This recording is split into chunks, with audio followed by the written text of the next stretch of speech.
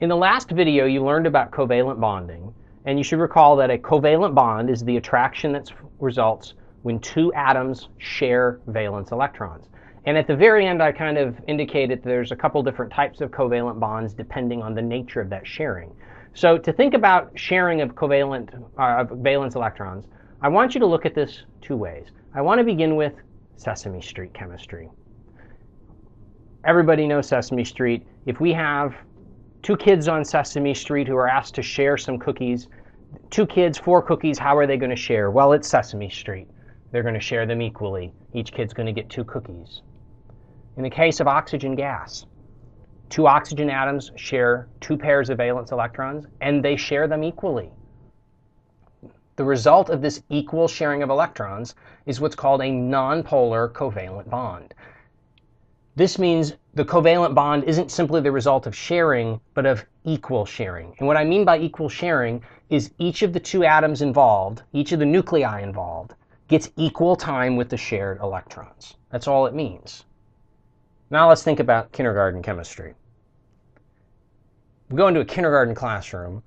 We're not going to find a bunch of kids like we would find on Sesame Street where they all share equally. Some kids aren't going to share well with others, and let's be frank. When we say 2 kids, or 2 grown-ups for that matter, don't share well with others, we mean they're a hog. So if we give 2 kids in a kindergarten class 4 cookies and say share them, there's every possibility one kid will take 3 and the other will get 1. And he shared. Let's look at the water molecule from the last video. In this case, oxygen is an electron hog. It doesn't share equally with the hydrogens. What that means is that the 2 pairs of shared electrons, oxygen, remember, is sharing a pair of electrons with one hydrogen and a pair with the other hydrogen. Oxygen is holding those electrons more of the time, meaning the electrons spend more of their time near oxygen and less near hydrogen. The result of this is this situation most of the time, that the oxygen atom has within its nucleus 8 protons, but most of the time it's surrounded by 10 electrons. The hydrogen atoms have within their nuclei each 1 proton and are really surrounded by no electrons most of the time. Now, if you do the math here, there are still 10 electrons and 10 protons in this molecule. It's still, as a whole, electrically neutral. But the oxygen side, more often than not, is slightly negative. The hydrogen side is slightly positive. Now, these aren't permanent, so I say slightly. Oxygen has those electrons most of the time, but there are moments when they are around hydrogen, and in those moments, oxygen doesn't have 8 protons and 10 electrons. The concept of partial charge in chemistry refers to a weak, what's called a partial integer electrical charge that results in an electrically neutral particle from asymmetric electron distribution. What we're really saying here is it's a charge, it's a positive or a negative, but it's weaker than a full charge like we would see in an ion, and it's a result of the electrons spending more time in one particular location than another. So if we look at our water molecule, this is how we represent partial charge. Lowercase Greek delta indicates a partial charge.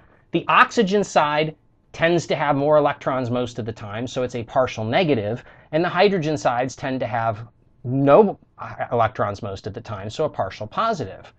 Polarity refers to any condition in which things are diametrically opposite. In this case, opposite charge on opposite sides of the molecule. Negative on one side, positive on the other. This is what we call polar covalent bonding. Covalent bonding that results from unequal valence electron sharing. Because the oxygens hog the electrons, they spend more time with the oxygen and less with the hydrogens. Oxygen carries a partial negative charge, the hydrogens carry a partial positive charge, and the result is polarity in the molecule that comes from the bond being polar covalent. So here we have, as a reminder, oxygen on the left, water on the left, which is a polar covalent bonding situation, and the oxygen gas molecule on the right, which is nonpolar covalent bonding.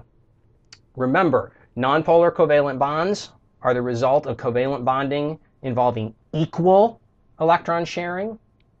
Polar covalent bond is what results from unequal valence electron sharing. And in a future video, we'll talk about 2 things. The next video will talk about why this difference between polar and nonpolar matters. Hint, it involves water. And in the video after that, we'll talk about how do you tell whether a molecule is polar or nonpolar.